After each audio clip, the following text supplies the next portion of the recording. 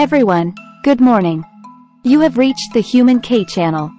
Today, we're going to learn more about information processing theory, which is a very interesting field.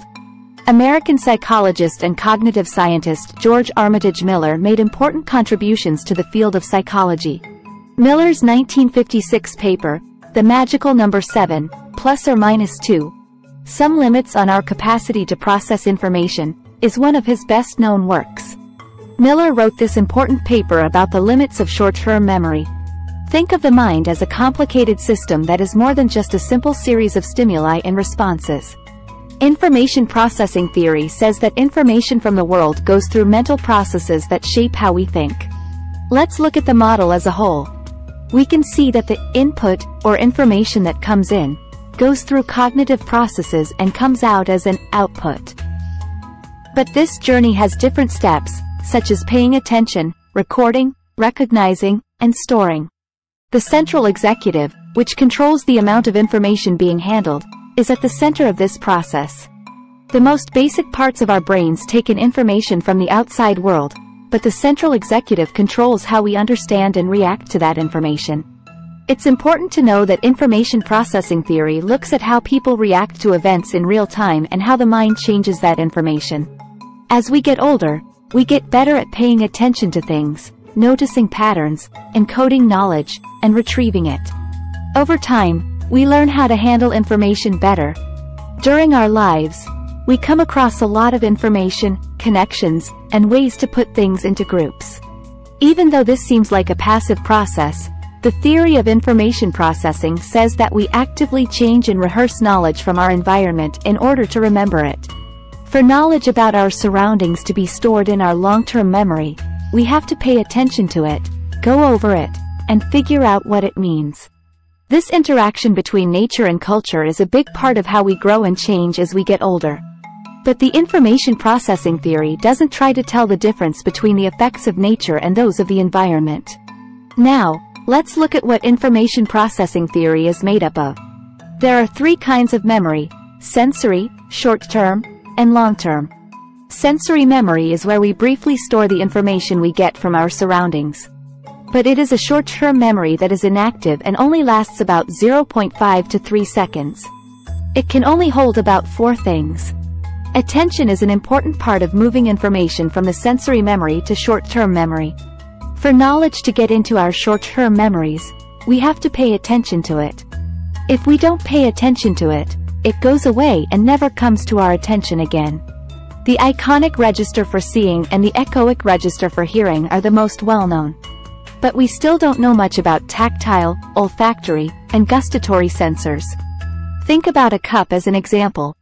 When light bounces off the cup and hits our eyes, the image is sent to the sensory register. But if we don't pay attention to it, we forget about it and lose the picture. Often, when we see things we know, we don't really see them because we're focused on something else. Each stage of memory has 4 important parts: how it is represented, how long it lasts, how it is lost, and why it is lost. In the visual sensory register, for example, a representation is recognizable, stays in our field of view, and lasts for about 250 milliseconds. The main cause of loss is decay. In the same way, the image of the auditory register is echoic and based on sound. It lasts for 2 to 3 seconds. Now, let's talk about short-term memory, which is also called working memory, and is where awareness lives. It is the way that the outside world can connect with what we already know. When we pay attention to something, we actively process information based on what is in our long-term memory. The central executive controls the flow of information in the working memory model. The visual spatial sketchpad saves and processes information about sight and space, while the phonological loop deals with sound information based on speech forms. The episodic buffer brings knowledge from long-term memory to the forefront of our minds so we can use it and build on it. Short-term memory can only hold about 5 to 9 things at a time, and it can only hold them for 15 to 30 seconds. At this time, forgetting is most often caused by interruptions or other things that take your attention away. We often use techniques like practice and chunking to help us remember more in the short term. Rehearsing helps us keep knowledge in short-term memory, which is called maintenance. But it is not a good way to get knowledge into long-term memory.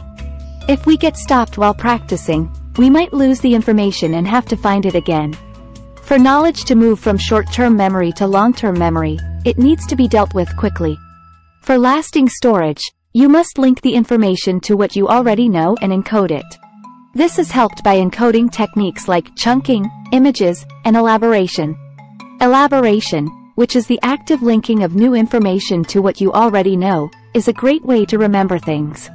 Long-term memory works like a network of thoughts that are linked to each other. By making more connections through explanation, we make it more likely that we will be able to find the information when we need it.